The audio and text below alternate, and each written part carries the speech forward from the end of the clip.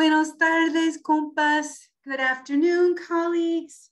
It's my pleasure to welcome everyone to our fall 2021 Boston University School of Social Work E&I Speaker Series event, co-sponsored with our macro department. Resisting Neoliberalism, Critical Reflections from Latin American Social Work with Melisa, Campana, Alabarce, and Gianinna, Muñoz-Arce.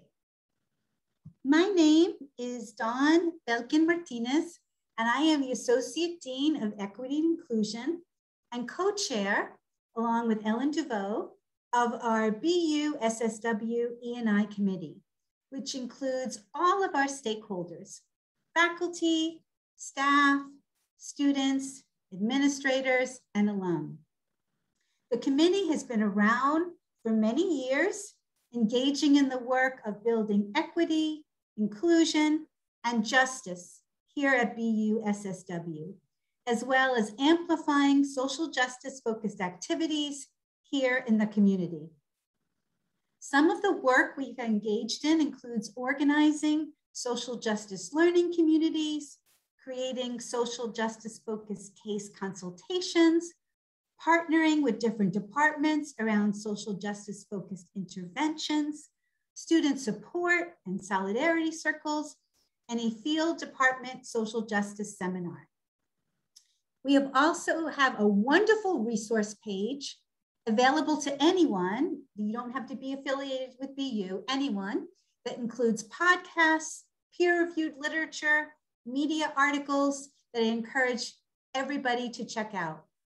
Finally, we've just completed a 3-hour online module on structural and institutional racism that's available right now to anyone that has a BU password, and our hope is to make it available to everyone in the near future. You can access many of our resources at our E&I webpage. Before I introduce our moderator for tonight's presentation, Dean of the Boston University School of Social Work, Jorge Delva, I would like to review a few Zoom housekeeping items. Anyone who is receiving CEUs will need to keep their camera on during the entire session. If you're not receiving CEUs, we recommend turning off your camera during Melisa and Gianinna's talk. If you are receiving CEUs, you will need to complete the evaluation form, and Lauren will type the link to the evaluation form in the chat at the end of the presentation. We suggest having your Zoom setting on speaker's view so you can be focused on the speakers. We will be recording the presentation, so if you aren't comfortable being recorded and you aren't receiving CEUs, please keep your camera off during the entire event. We will be posting the recording on our E&I Speaker Series page a few days after the talk. All participants will be muted during the presentation. We recommend not using the chat during Mel and Gianinna's presentation, as that can be distracting for the speaker. There's closed captioning is available for this presentation. To use closed captions, you need to click on the closed caption button and choose show subtitles for the categories to overlay on the screen. Finally, it goes without saying that all comments in the chat should be respectful and mindful of our entire Boston University School of Social Work community. And now, it is my pleasure to introduce our moderator for tonight's event, nuestro querido Dean of the BU School of Social Work, Dr. Jorge Delva. Muchas gracias, Dawn. Thank you. Welcome, everyone. It's a pleasure and honor to be able to moderate today's presentation. I'm going to briefly review our format. I will introduce Melisa and Gianinna, and they will each present for about 25 minutes. We will then have 2 members of our BU School of Social Work community offer a 1-minute reflection about the talk. And actually, it's going to be one member, because one person, we had a big storm, is unavailable to join us, and one member from the University of Washington community who will also be reflecting after the talk with Melisa and Gianinna. Finally, we will be able to answer a few questions from our audience that you can type into the chat. But before we start, I'd like to start with a land acknowledgement. A land acknowledgement reminds us all that colonization is an enduring reality, and the Boston University sits on the traditional land of the Massachusetts people.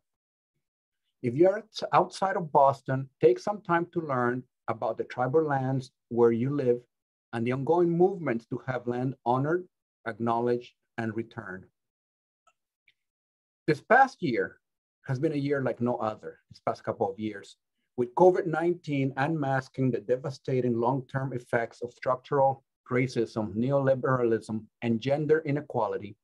The timing of Melisa and Gianinna's presentations couldn't be more appropriate for our historical moment, where we as social workers, part of our world community, stand at a crossroad. Social workers in Latin America have a long history of working in partnership with communities in the movement for social justice. Emerging from the shadows of neoliberalism, individuals, families, and grassroots organizations are joining together to create new social forces and communities of care. Today's presentations aim to provide an overview of the role of social workers in the struggle for feminism and abortion rights in Argentina and a new constitution in Chile. What are the factors that influence these successful movements, and what are the opportunities for social workers here in the United States? Our first speaker tonight, Dr. Melisa Campana Alabarce, currently works as an associate researcher at the National Council of Scientific and Technical Research, and as a principal professor at the School of Social Work at the National University of Rosario, both in Argentina. She leads the Research Center in Governmentality and State, and is a member of the Argentine Welfare Research Network. She is also editor-in-chief of the Cátedra Paralela journal. Her research and teaching activity during the last decades have focused on social work, social policy, welfare, government of the poor, and neoliberalism. Please join me in welcoming Melisa Campana Alabarce.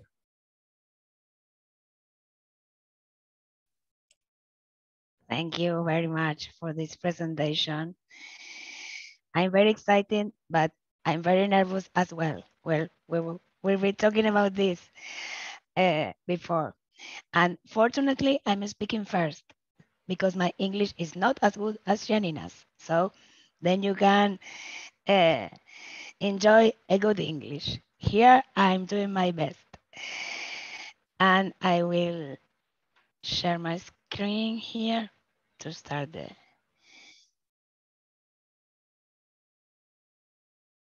Can you see the slides? Yes. You're good, Mel. Okay. No. Here. So first of all, I really like to thank the Boston School of Social Work and especially our dear colleague Don for this invitation. It's really a pleasure, even though we are very nervous both with Gianinna. And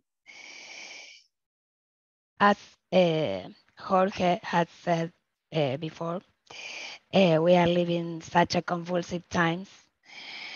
And I think that the pandemic has brought consequences of all kinds that will take years for us to diagnose, to completely diagnose. But I think there are at least two immediate effects. One, interrupting popular mobilizations, and two, making visible the flagrant inequalities on which our societies are built.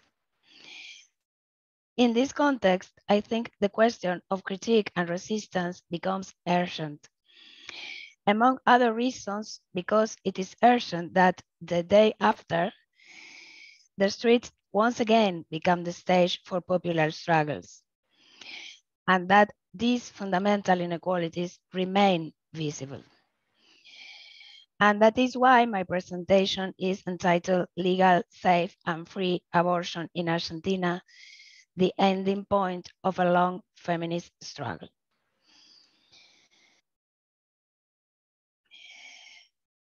Just to mention some basic conceptual considerations, let's start by saying something we all know here, that social representations of gender are built on the ideas of what men should be and what women should be, which in our society are crystallized in stereotypes and roles that produce and reinforce binary thinking. Sexism, homo, lesbo, transbiphobia, and heterosexuality as a mandatory and naturalized norm are part of this symbolic world and have an impact on social life in different ways. For instance, and I think it is important for social workers, we must never forget the fact that public policies are gendered. That is to say that all the contents, objectives, and methodologies of state actions are imbued with conceptions of the relative value of male and female cultural attributes. In this sense, we can speak of political frameworks. This is a concept built by Judith Butler that I really like and refers to how those frames operate to differentiate the lives we can apprehend from those we cannot. Those frames, those political frameworks, generate specific ontologies of the subject, which are manifested in such naturalized expressions like first and second class citizens. These normative conditions establish no less than who will and who will not be recognized as a subject in our societies. For that reason, if we want to remain our horizons of critique and resistance, I really think we must disrupt those political frameworks. And it's not only a matter of how to include more people within the already existing norms, but to consider how the already existing norms assign recognition in a differential way and fight to alter them. I'm convinced that both the constitutional reform in Chile and the legalization of abortion in Argentina are extremely good examples of actually dislocate the previous social order.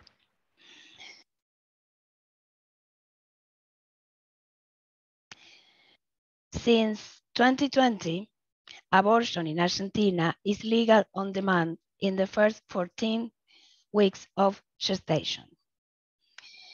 Prior to 2020, a 1921, remember that date, a 1921 law regulated access to and penalties for abortion. Any woman that intentionally caused her own abortion or consented to another person performing one on her was faced with 1 to 4 years of prison. However, abortion could be performed legally by a certified doctor if 1, it had been made to avoid a threat to the life or health of the woman, and 2, if the pregnancy was a result of a rape or an indecent assault against a mentally disabled woman. There is a body of regulatory history between 1921 and 2020, of course, but the most relevant of these happened during the last decade. You can see in the slide the movement, the evolution of regulations.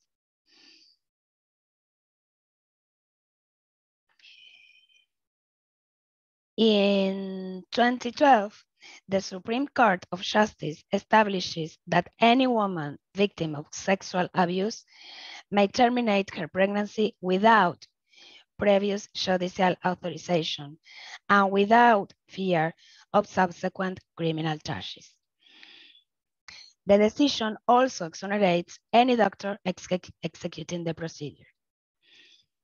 In 2015, based on that decision, the National Ministry of Health developed the protocol for the comprehensive care of people with right to legally terminate a pregnancy.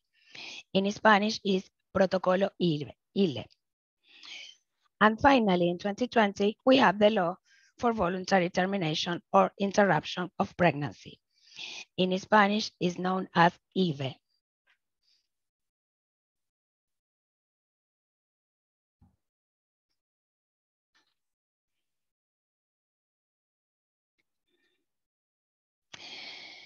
It's important to say that many failed abortions, attempts, and death due to them are not recorded as such and or are not notified to the authorities because it was illegal.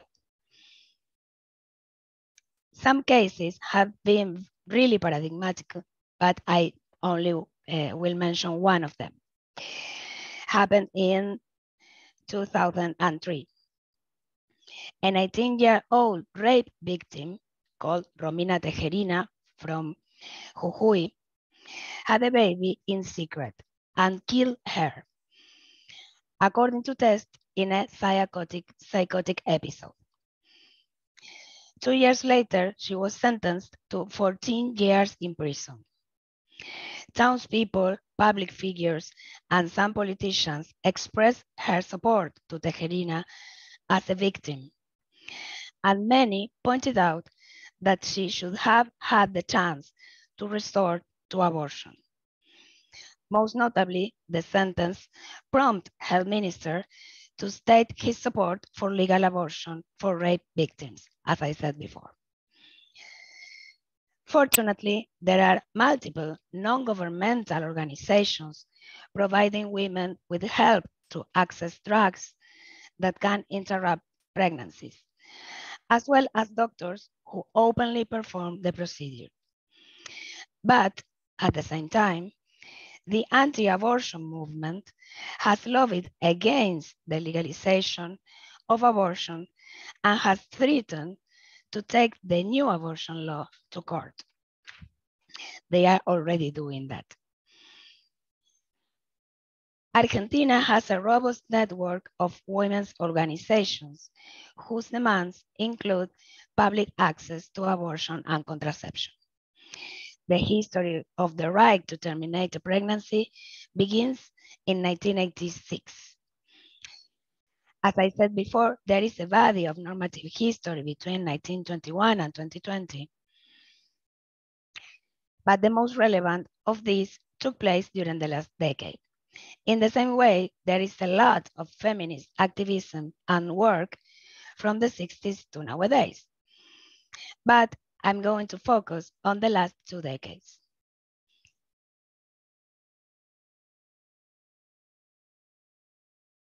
I have done the slides just to split them. Mel, before you go on, would you be able to press the desk icon to make it larger so people can? Si puedes, Mel, poner pantalla completa, abajito donde está el porcentaje, que se ve el proyector completo para que la gente pueda leer. Let me see. Here. No, más hacia no al 80, ahí, eso. Yes, Thank you. Sorry. Now. Sorry, I didn't get it. Thank you for warning me. So, in 2002, the Assembly for the Right to Abortion was conformed. And in 2004, it was the first national meeting for the right to legal, safe, and free abortion in Buenos Aires. 1 year later, The national campaign to the right of legal abortion, so-called the campaign, la campaña, es conocida como la campaña en español, was created. The campaign is a crucial collective actor. It formally introduced bills to decriminalize and legalize abortion in multiple locations, as you can see in the slides, under the motto or the hashtag, que sea ley, let it be law. Banners, graffiti, and this green bandana are icons of this struggle, despite the fact that the legal proposals did not manage to advance in the Congress until 2020. In 2015, Ni Una Menos, No One Less, emerged. This huge movement began as a Twitter campaign against gender violence that used the hashtag Ni Una Menos. The first spontaneous march came on June the 3rd that year in reaction to the murder of a 14-year-old Chiara Páez, who was found buried in her boyfriend's backyard after being beaten to death and a few months pregnant. The following year, Argentinian feminists held a mass strike in response to the rape and murder of 16-year-old Lucía Pérez in Mar del Plata. We can say that Ni Una Menos was like a fuse for the green tide that manifested itself in June 2018. That year, the project to legalize the voluntary termination of a pregnancy is presented to Congress. It obtains more than half the votes in deputies, but then is rejected by senators. This introduction of the bill triggered an unprecedented process. Newspapers, television shows, online social networks showed the debate for months, while the informational sessions at National Congress. The parliamentary debate was particularly heated, as were the preparatory sessions. From the latter, I recommend 2 short videos, then I will share these links in the chat so you can hear it properly. But those videos are really paradigmatic from 2 of the most relevant intellectuals and activists for abortion rights, Dora Barrancos and Alicia Stolkiner. Both were called as expert speakers in favor of the law. Finally, in 2020, as a product of the relentless struggle of women's movements, which took the streets for decades, Argentina's president, Alberto Fernández, announced that he sent the project of legally terminating a pregnancy to the National Congress, once again. The project was approved, and now women who decide to terminate their pregnancy can choose to do it in a legal, safe, and free way within the health system. It's interesting to comment that together with that law, another project called Comprehensive Care and Health Treatment During Pregnancy and Early Childhood, known as Plan for the 1,000 Days, el Plan de los 1000 días, was also approved by the Congress, and it includes care and support for maternity and the first 3 years of life. Thus, Argentina has become the first big country in Latin America to move forward toward the legality of women's reproductive rights in the region. And safe, legal, and free abortion is now a law. It's a law. In closing, I want to return to the ideas of Judith Butler and her invitation to pay attention to the corporeality and materiality of bodies. You can see there in the pictures so many bodies together. Not as passive containers, but as spaces of contestation and continuous political exercise. I bring here a quote that I really love from Butler. It says, if what I want is only produced in relation to what is wanted of me, then the idea of my own desire is inappropriate. I am in my desire negotiating what is wanted of me. I like this quote because that negotiation is struggle. It is politics. It is never destiny. That negotiation is the core of our struggles, I think. What lies at the heart of the anti-right movements is, as Dora Barrancos always says, the patriarchal feeling that women have no right to sexual freedom and pleasure. In the compulsory nature of childbearing, there is an escalation that ends in the blocking of women's sexual freedom. That is what is unbearable, the freedom to escape from the mandate of motherhood. Pregnancy is, in 80% of the cases, a contingency. Heterosexual people who have intercourse are generally not thinking of reproducing. Of course, there is planning and purpose, but that is not the norm. A contingency, then, cannot become a compulsion with enormous consequences for women. Democracy owes us the democratization of sexuality. There is no heterosexual transaction that for a woman does not contain the phantasmatic, threatening shadow of the pregnancy that she does not seek. So, what is the place, the possibility, the modalities, the alliances for an anti-neoliberal and feminist resistance nowadays? Again, as Butler says, when bodies congregate in any public space, they are exercising a plural and performative right to appearance, a right that affirms and installs the body in the midst of the political field, and that claims for the body economic, social, and political conditions that make life more dignified, more livable. The power of this materiality, like these pictures, is immense. We don't have to invent everything. Many bodies have already offered themselves in this struggle. We only need to recover their legacies, their banners, and fight like a woman.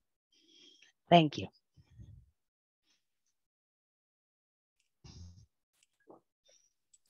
Muchas gracias, Melisa. Muchas gracias. Thank you. What an extraordinary presentation, and at all levels, but I appreciated the historical context you provided for us outside of Argentina to better understand the struggle. Thank you. Just as a reminder to everyone, the questions and reflections will occur after the next presentation. So we'll be able to return to Melisa's amazing presentation. So now I have the pleasure of introducing the Doctora Gianinna Muñoz-Arce, who's an assistant professor in the Department of Social Work at the University of Chile. She is the coordinator of the Interdisciplinary Studies in Social Work Research Cluster and the editor-in-chief of the journal Propuestas Críticas en Trabajo Social, Critical Proposals in Social Work journal. Her current and past research grants include professional resistances in frontline implementation of social programs, a longitudinal study of research trajectories of social workers, and interprofessional practices in integrated social service. In addition to her publications in Spanish, she has recently published in the British Journal of Social Work, the European Journal of Social Work, and Critical Social Policy. She's a member of the Chilean Social Work Research Network, as well as the Social Work Action Network. It is my pleasure to introduce Gianinna. Thank you very much, Jorge. And thank you everyone for being here. Thank you, Don, and the Boston University School of Social Work, the team, the complete team. I'm very happy to be invited to present here.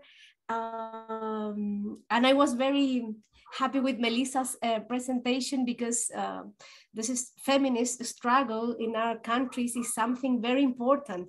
We have a very conservative umbrella, no, a context, I mean, where this kind of struggles are developing, and Argentina is an example for Chile as well. We are in the same way, hopefully. So thank you very much. Let me share the screen in that way. What I want to present for you today is something related to a political struggle we are living in my country. 2 years ago, a movement called 18th of October movement was a political struggle uprising with a lot of riots and political violence from the state to repress the protests.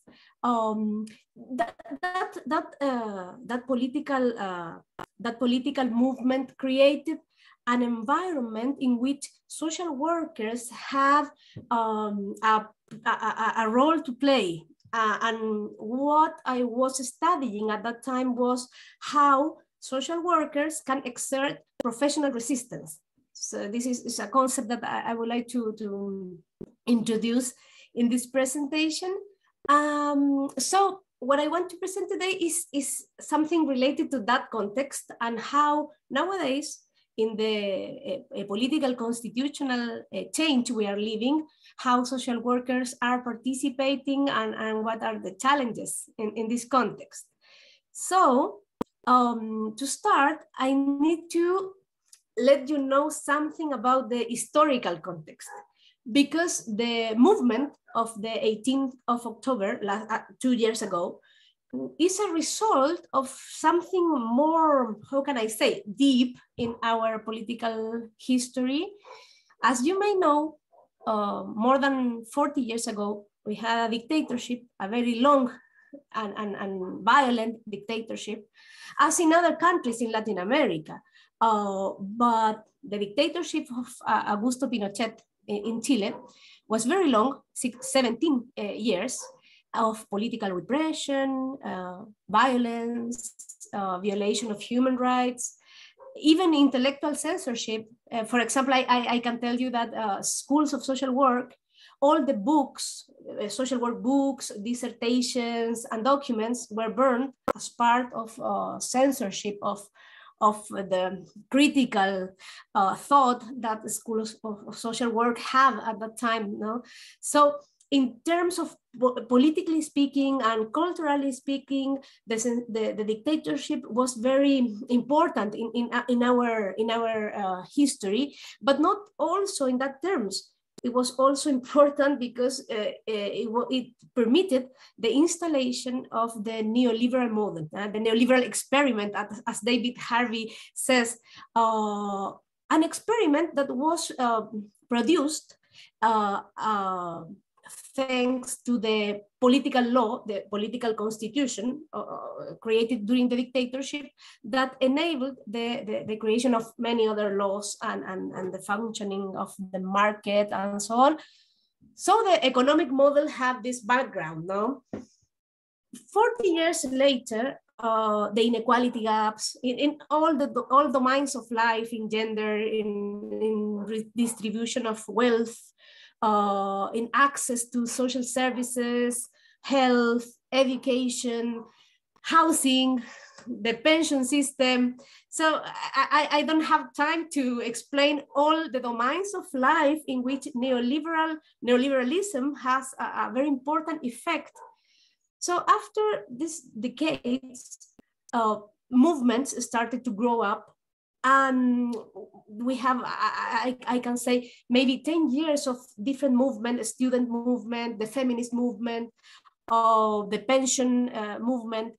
But what happened 2 years ago, exactly 2 years ago, was, how can I say, an articulation of all the demands all the anger, all the needs of different sectors of the Chilean society, that started because an increasing in the price of the subway, the public transportation, but rapidly, very quickly, started to include other dimensions. And at the end, the main questioning was inequality, the inequality produced by the neoliberal model, and of course, reproduced by the political constitution. So at the end, the main demand was create a new political constitution for the country. The protest took place in different cities of Chile, from north to south, even in rural areas, which is very particular in our history. That's not so common. Well, it was very massive protest at that time, and a lot of political violence against people protesting in the streets. So we have, again, as in the dictatorship, human rights violation, people killed, people who lost their eyes because the police forces used the strategy to shoot towards the eyes of people in the demonstrations.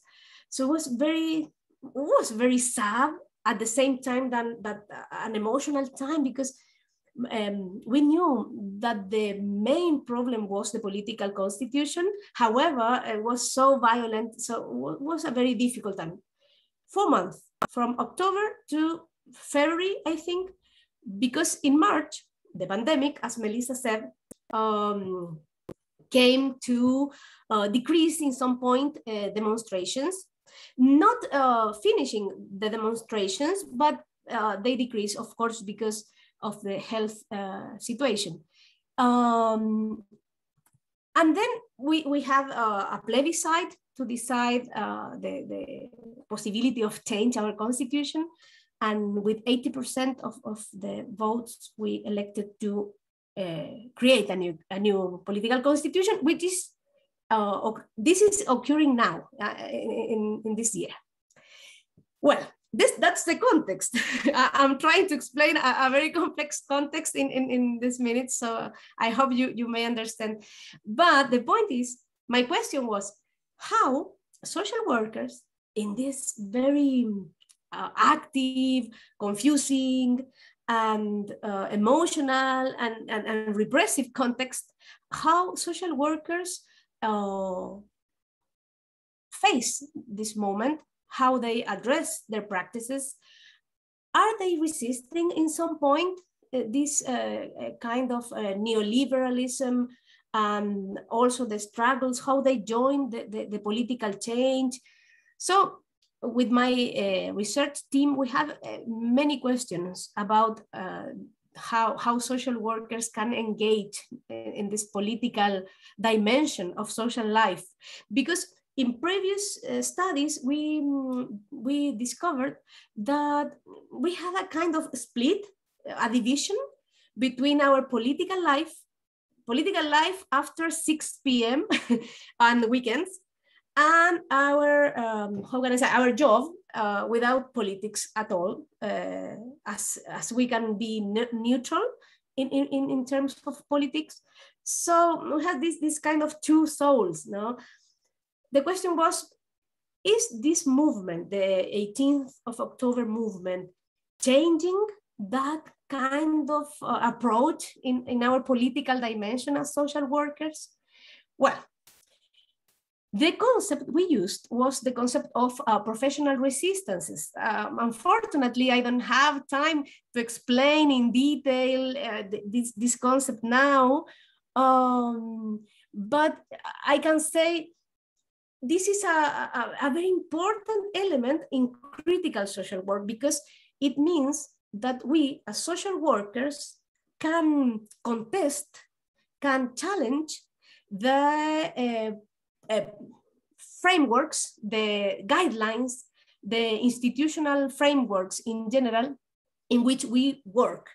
So from this perspective, we are not only implementers or workers that obey rules, but we are able to change, to modify, to adapt, to even omit, skip some rules in order to create more well-being in service users, for example, because we think it's very politically motivated, the idea of professional resistances that we use, because we resist in our frontline practice. So we change or we omit some information when we think that the policies or the frameworks are unjust or are inappropriate.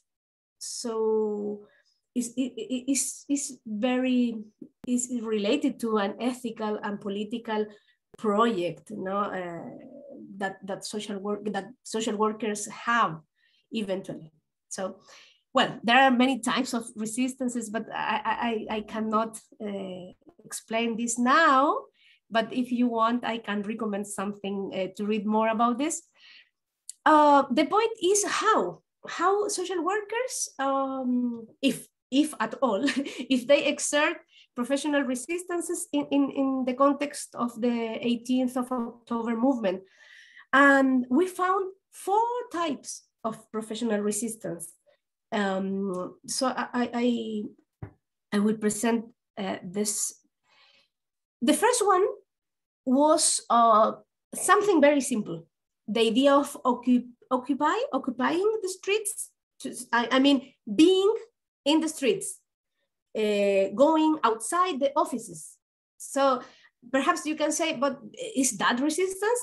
In the context of Chile, which is very, how can I say, it's vertical, the organization of social services, yes, it's a very challenging attitude to say, today I'm not going to work inside or within the office. I want to go outside. I want to go to the streets. So, for example, some social workers went to the protests. Others organized cabildos. Cabildos means a kind of community meeting in which a critical reflection about the protests, the political constitution, political violence, all these reflections about the moment we were living were produced. So they decided not to continue the routine in their work. I'm going to organize cabildos in schools, in community centers, hospitals, churches, and so on. And another kind of resistance, for example, in one interview, we have someone who said, I said no. Saying no is something also very important in our culture, in our context. We are not accustomed. We don't used to say no to managers or bosses, So in this situation was because the managers asked her to go to the metro, the subway, to clean the disaster that was made by the protesters as a kind of voluntary action. And she said, the social worker, she said, no, I'm not going to do that. I'm going to organize a cabildo. I'm going to organize a olla común, which I don't know how I can translate that. Olla común means like common pot, where like a food bank, where people share food in community. So saying no was a very important resistance in our context. Well, the second is how the discourses of how the discourses of professional organizations of social work in Chile were politicized, because before this movement, organizations of social work, professional organizations were always, how can I say, they avoided conflict, They avoided to have a direct political position. But after this movement, the discourses changed and were more focused on criticizing structural mechanisms that produce inequality, that produce that individuals suffer in neoliberalism. Professional organizations were able to name, to say, it is neoliberalism. It's not people's problem or poverty that individuals live because they don't work and so on. That conservative approach was displaced, but a very critical approach on structural mechanisms. This is something inedit, I can say, unusual, or something like that.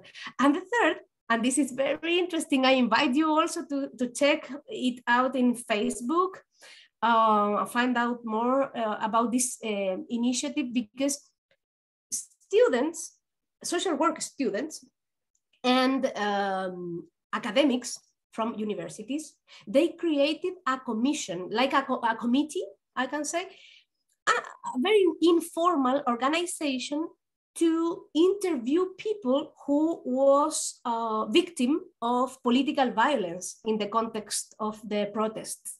So they transcribed the testimonies, and then they created infograph. I don't know if I can say infographias, infograph, to share in social network. So that's the fourth type of resistance, a kind of performative resistance, or in the literature you can find this like e-resistance, electronic resistance, using social networks to disseminate how human rights were violated in that context. For example, a group of students, they created a comic. I put this picture here so you can, well, it is in Spanish, but perhaps you can, something you can understand, because it is about how in the protests people were playing music and a kind of celebration in the streets, but then the repression by the police force started, and someone lost an eye. As I told you before, the loss of eyes was something very common in that period.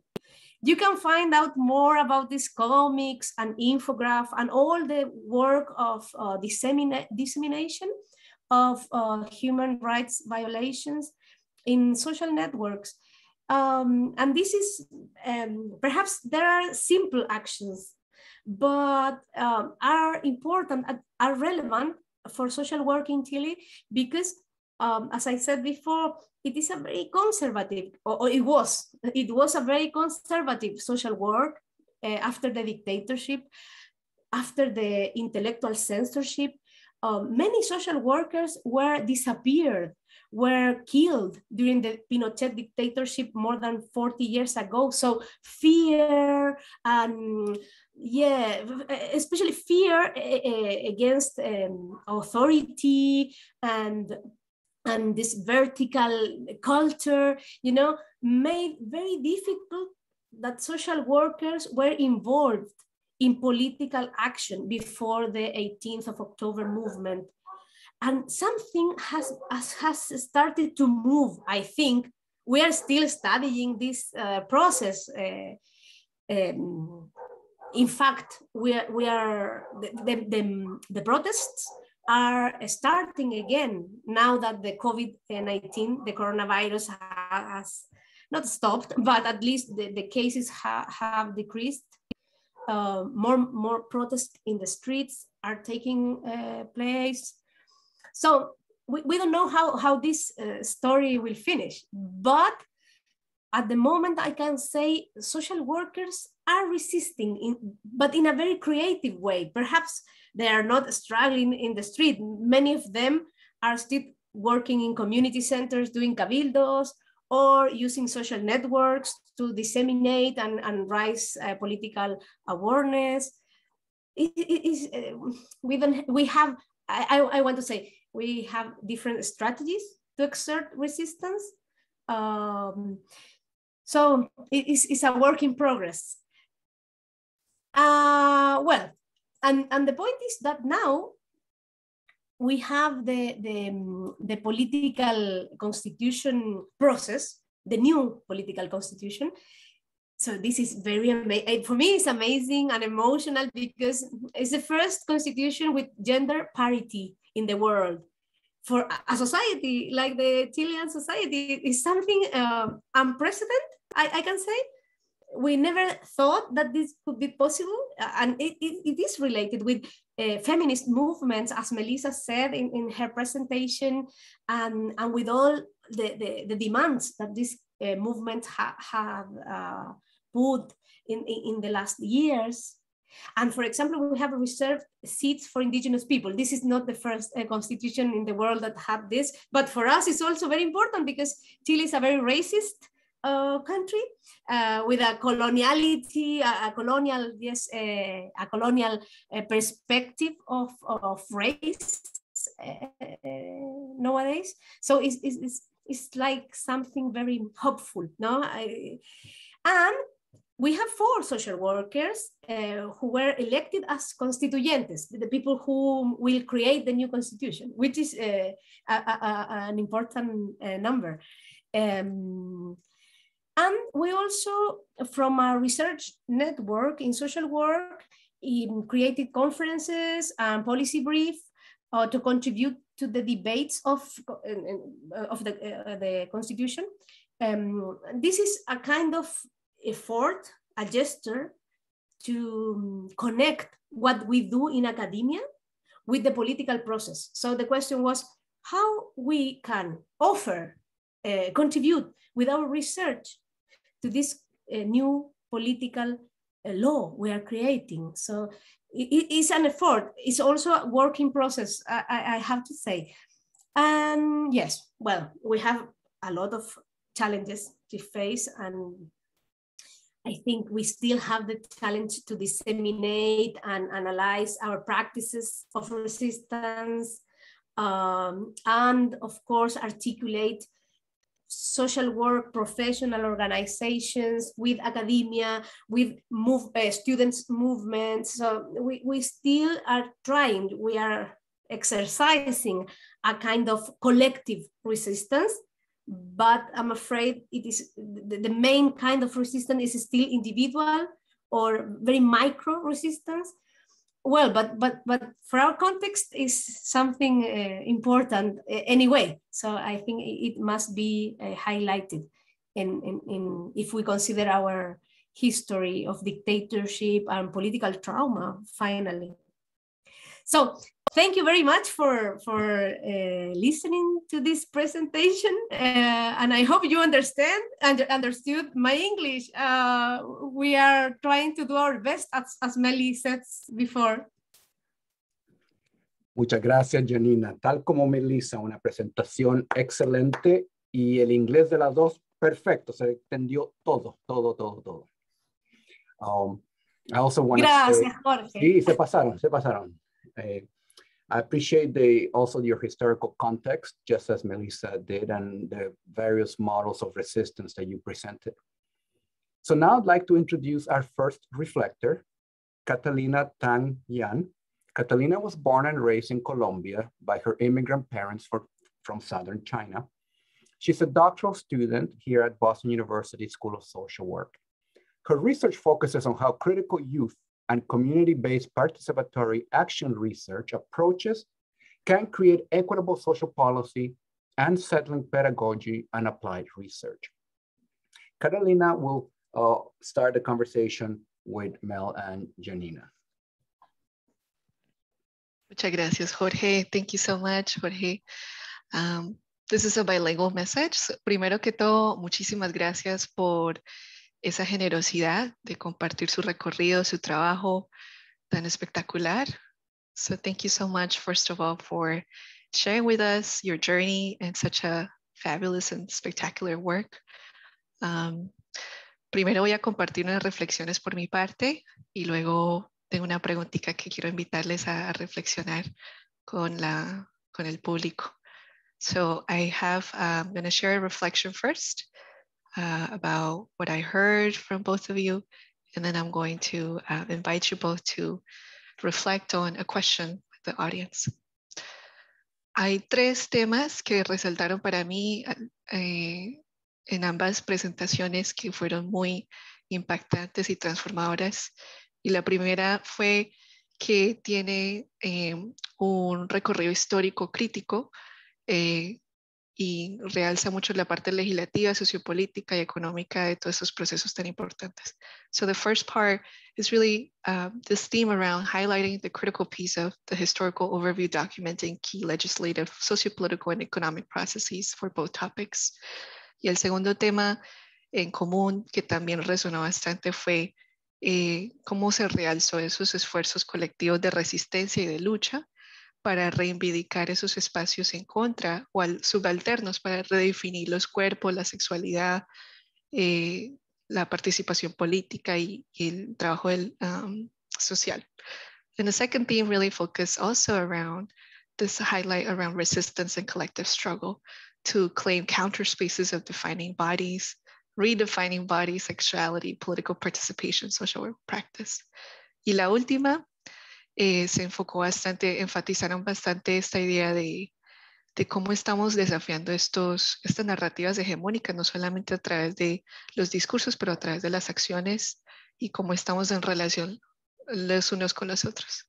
And the last one is about this counter spaces and the ways that we challenge hegemonic rhetoric, not only with words, but also with actions and the ways that we are in relationships with each other. Entonces sabemos que el trabajo social es un área de una lucha continua y con el incremento de estas políticas neoliberales, coloniales y raciales de la profesión. Y también esta profesión está ubicada en una manera muy única porque tiene un compromiso muy importante con la justicia social. Entonces, pensando desde sus vivencias, su recorrido, su trabajo, quería invitarles y preguntarles si podían compartir sus reflexiones sobre cómo podemos sostener estos esfuerzos, esta lucha, como dice la doctora Melisa Campana Alabarce en su artículo en las trincheras, ¿no? So I think critical social work is an arena of continuous struggle that we're constantly contesting with increasing neoliberal, settler, colonial, and racialized policies of the profession. And one of the unique ways the profession is situated in contrast with other professions is its commitment with social justice in its mission and its values. So drawing from your lived experiences, your journeys, the work that you've done, what are some of your reflections and thoughts about how to sustain these sort of commitments and struggles in the trenches of our work?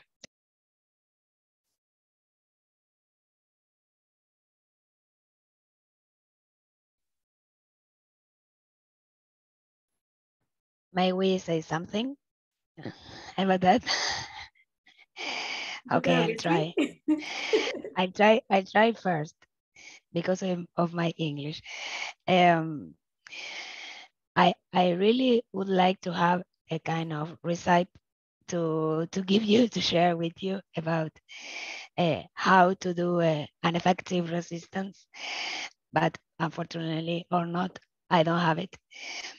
But I really think, of course, the things that I wrote in that article and others, I think that, as Gianinna pointed, by saying no to some practices that are oppressive or that reinforce inequalities, by highlighting that kind of practices, mostly because social workers used to work in frontline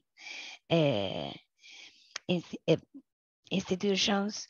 So we have to deal with the problems, not as ideas, but as concrete problems every day with regular and material people there asking for a solution, for help, whatever. So I think that micro practices are really important.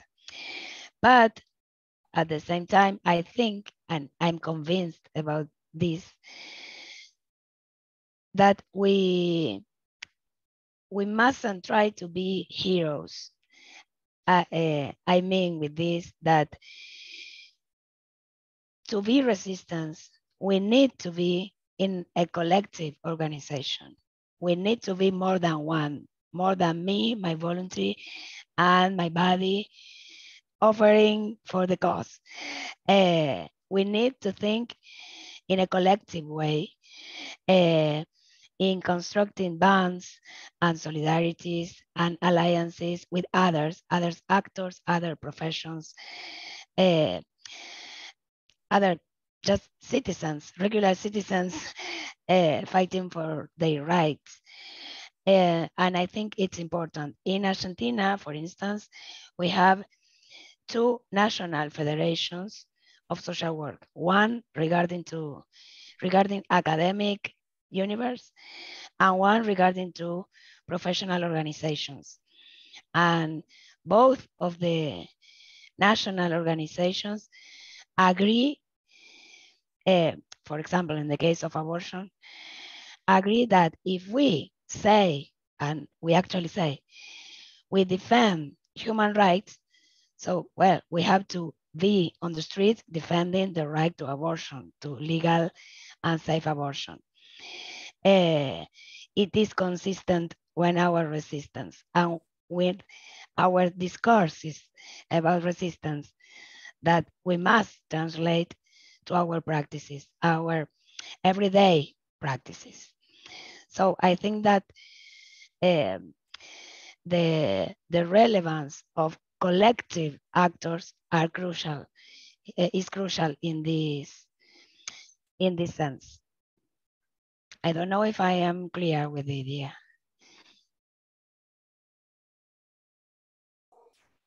I think you are very clear. Yes, may I say something as well?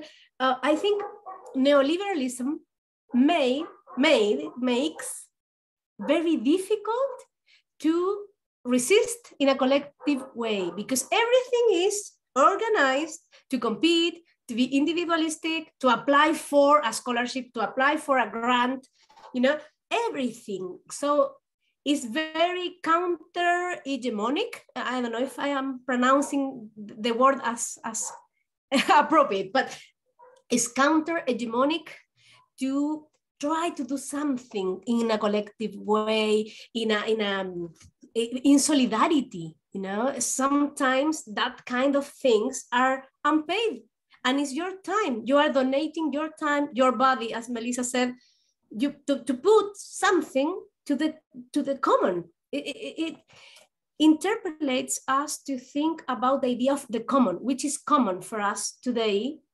and what we do for this idea of the common. And this is very difficult. Even in Chile, we had this political struggle and people went to the streets. Even though in another study, we discovered that precarity in labor conditions of social workers in Chile is terrible. People, I can explain in detail here, but precarity affects all social workers. However, the solution is often individualistic. It's, I have to cope with this. I have to do something, but it's terrible because sometimes they don't ask or don't see that other colleagues are in the same position, are also very exploited and self-exploited in this system. So that is something that in our country has been very difficult to change. As I said at the beginning of my presentation, it's like we have a double life, you know. The labor is always very obedient, and in after work, or I don't know, in free time, people is more critical. It's something very strange. But so yes, I agree with Mel. The big challenge is to articulate our efforts and create collective collective force. Yeah, I think an exchange to know what other people is doing for me has been very important to participate in SWAN, Social Work Action Network, because you can see that there are other social workers in other countries struggling with something very similar and trying to do something. And this is really, really amazing because we are not alone. I think this is the main idea of to resist neoliberalism, to think we are not alone, where there are many people trying to contest this.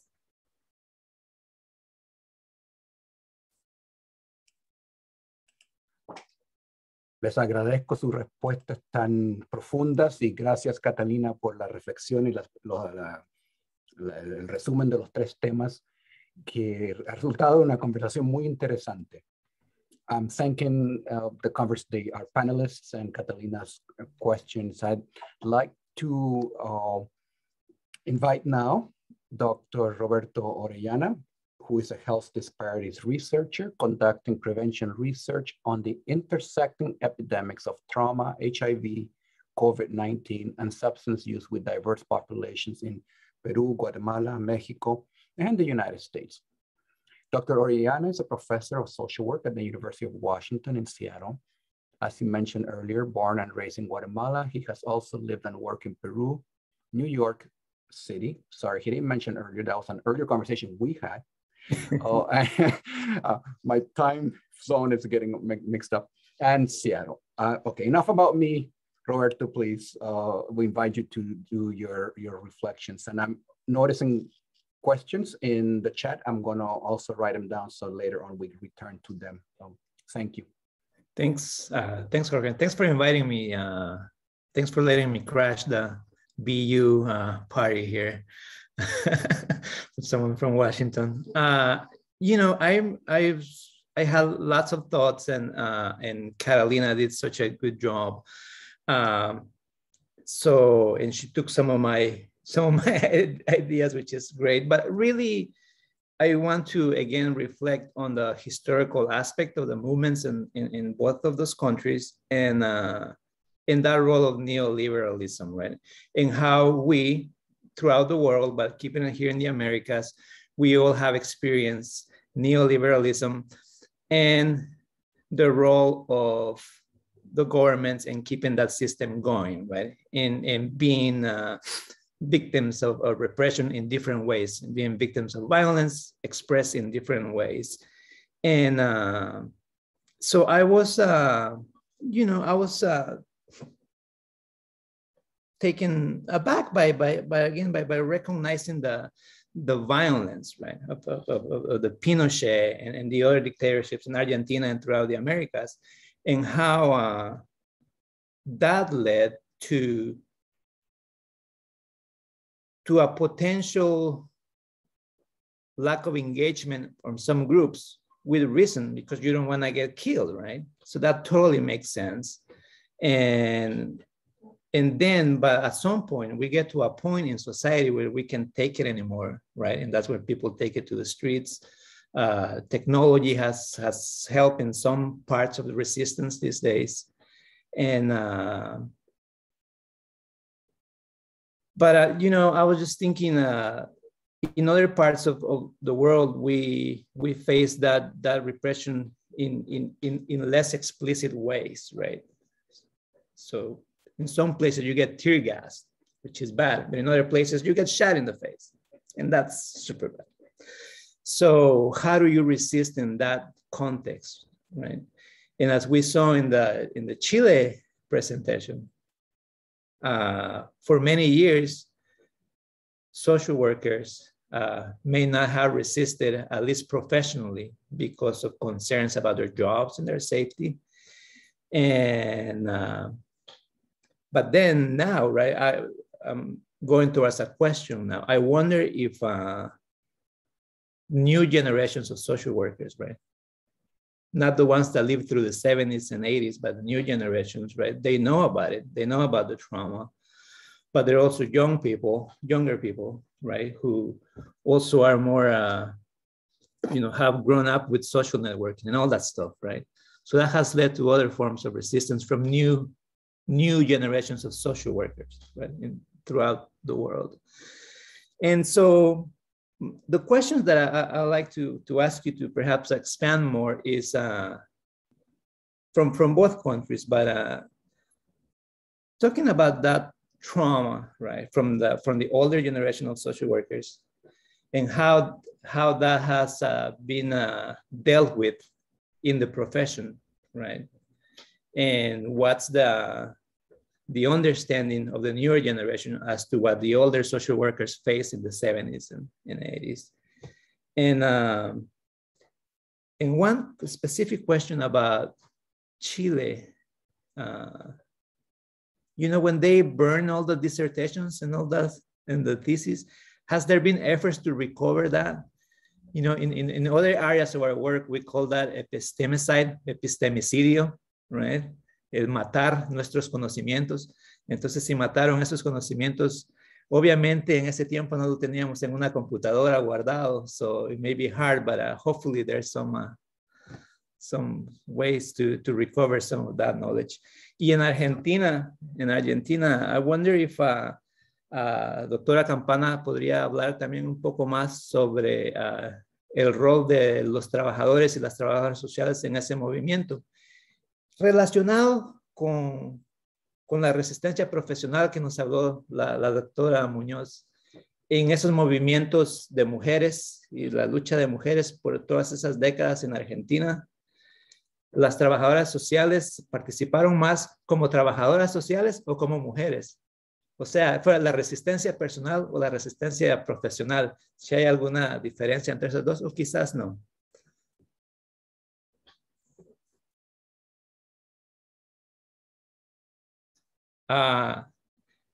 I briefly asked at the end to talk, or the presenters to talk a little bit more about the role of social workers, for example, in Argentina, and whether a lot of social workers, who I believe the majority may be women, participated in the struggle as social workers, or as women, or as both, or is there a division of that? And that question comes from the concept of professional resistance, and whether a lot of the resistance is professional resistance, personal resistance, or we shouldn't even be thinking about those two things being different. At the end of the day, our body is our body, whether we're social workers, women, men, we're all one. So I'll stop there. I think it's quite like you said, Roberto.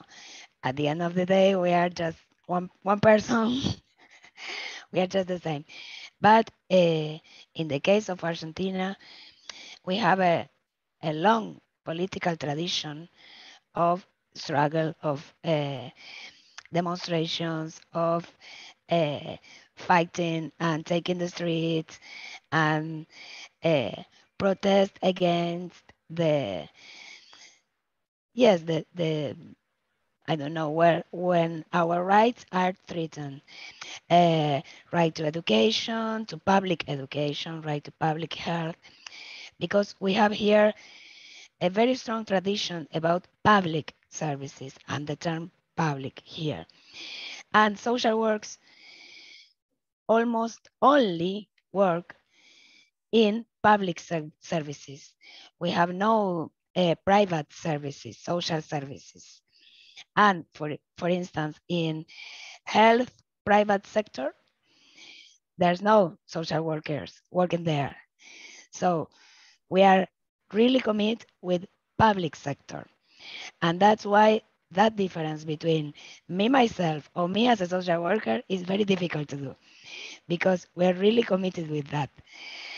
And because of that tradition, we also have strong networks of strong professional networks that in time are related to other networks like women networks, feminist networks, I don't know how to say, pueblos originarios networks. Indigenous people.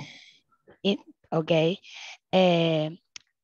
Our professional organizations are permanently related with those other networks. So we really have this tradition in defending human rights, and I think it's also a heritage from dictatorship for the struggles to recover democracy.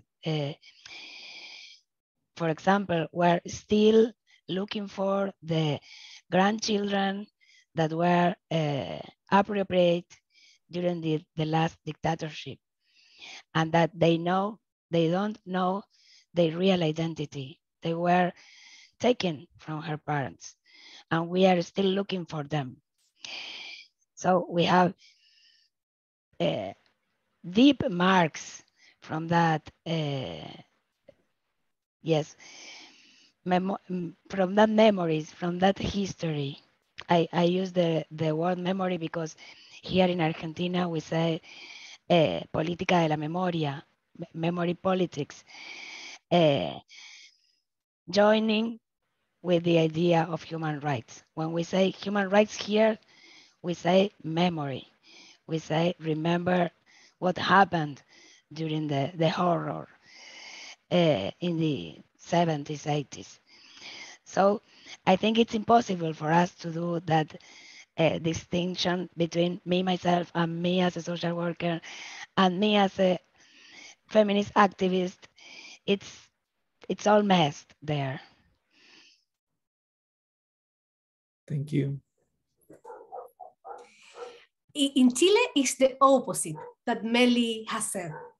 We, social workers, we work, 80% of us work in private services because as a consequence of the dictatorship, all the social services, education, health, everything was privatized. So we have a different situation. This is very interesting for you to think that Latin America is very diverse. That we said Latin America, but in Latin America there are many different stories and political environments. So yeah, in Chile is the opposite. So I think there are some authors that said that social work in Chile is so conservative, or used to be before October 19, so conservative and with fear and so on, because the dictatorship of Pinochet was the bloodiest and the most violent dictatorship in Latin America, and the longest as well.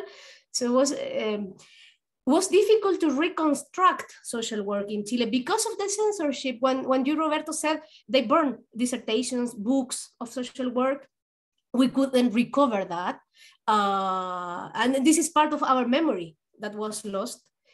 And not also that, we always, the schools of social work were closed during the 80s, during the dictatorship, because they were considered Marxist schools, so they were closed, except the Catholic University School of Social Work because of the Vatican that intercede.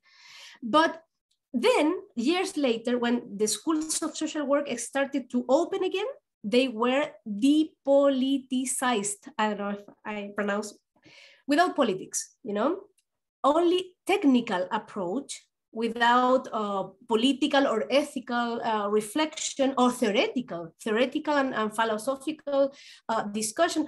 It was, we call that technological social work, trabajo social tecnológico, because without approach. Yeah, it's as you can be as a social worker in nowhere, without any underpinning, you know, of your approach.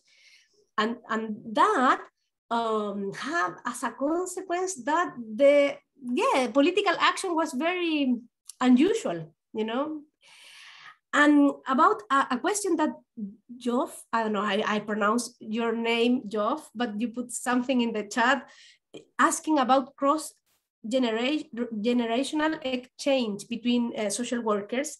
And this is a very interesting question. I think we can have another research in the future, because the oldest, I mean, those social workers who lived the dictatorship as students, they are brave in the streets. But social workers, 40 years old, 50, like me, I am 42 years old. they're more, how can I say, they feel more fear, because we lived the dictatorship, but also the democracy period, which was very depoliticized. So, but the youngest generations, they are very, very brave. In fact, when I was in the streets in October 19, I was very scared, because they, for example, they contest the police in a very explicit way. And I said, they are going to be killed. So, you know, it is a very important gap between generations, I think, and how we approach political change. But it's something that we can study more, I think. And Michelle, thank you very much, Michelle, for the question about collective bonds, because it is related with Roberto's question as well, I think, because in Chile, people who study social work, most of them are from working class sectors. So it was very rare that coming from working class sectors didn't have a political action. So now I think these two dimensions are more explicit in their discourses and so on. So yeah, something to explore, further explore in the future. I think we need 2 or 3 more hours here. Mm-hmm. If I see the questions in the chat, they are like, okay, we need a seminar. Yeah. I appreciate the reminder to all of us here in the US from you of the diversity of these two countries who are next to each other with total similar histories and stories, but also very diverse in the way social work has developed. And so the reminder for us living here is that when we talk about the Latino population in the US, it's like, there's no such thing. There's so much diversity, which I think we all know, but it's a good reminder that that's the case. And I do think this conversation could go on for hours with some wine and empanadas, and that would be perfect. I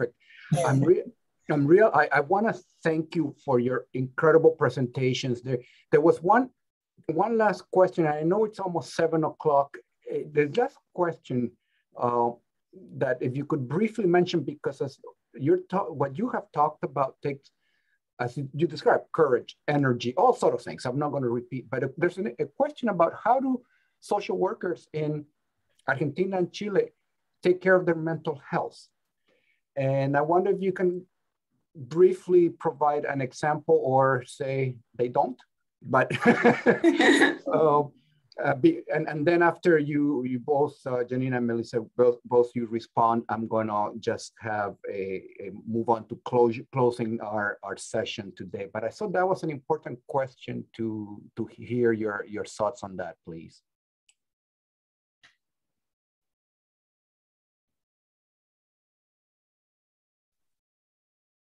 We are so coordinated with Gianni because we are friends. Of course, you have noticed that. No?